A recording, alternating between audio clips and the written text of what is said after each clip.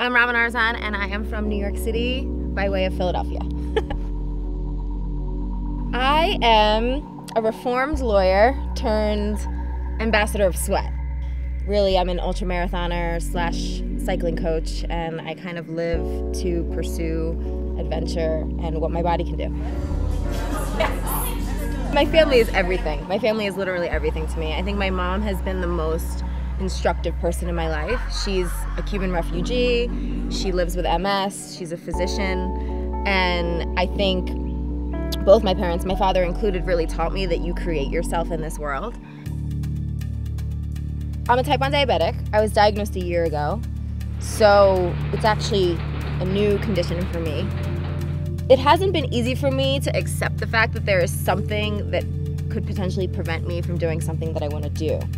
It's an interruption or an annoyance in my daily life in New York, but thankfully it's never been life-threatening, and it could really be in a scenario like this. I don't know how you say no to something like this. It is literally the opportunity of a lifetime.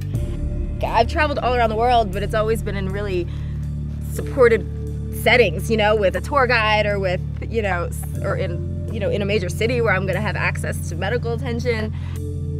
My resolution for living is to do epic stuff. So bring it. Bring it.